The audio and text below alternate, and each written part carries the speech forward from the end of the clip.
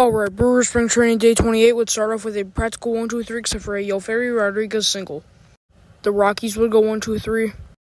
Okay, how many more times do I have to say 1-2-3 for each team? I swear, how many games have the Rockies played against the Brewers? I swear it's like been 4. And it's 1-2-3, 1-2-3, 1-2-3.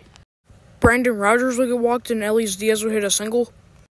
Matt Wood and Carlos D. Rodriguez would get back-to-back singles. Elahiris Montero would hit a single, and so would Charlie Blackmon. A Nolan Jones sac fly would make it 1-0 Rockies.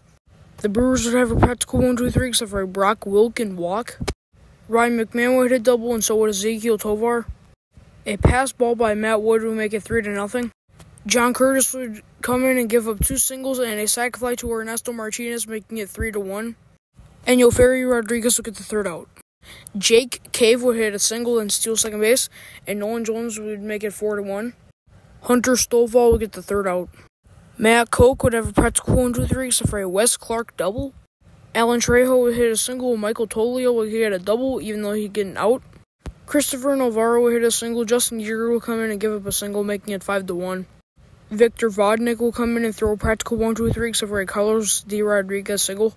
Sam Carlson would give up a double and a strikeout, plus a groundout. Then Caleb Bowman would come in.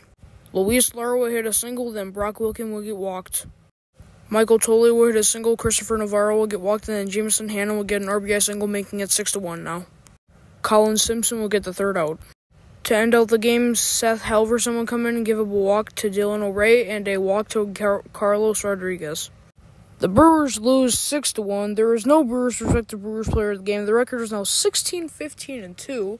If you like what you see, hit like, subscribe, and goodbye.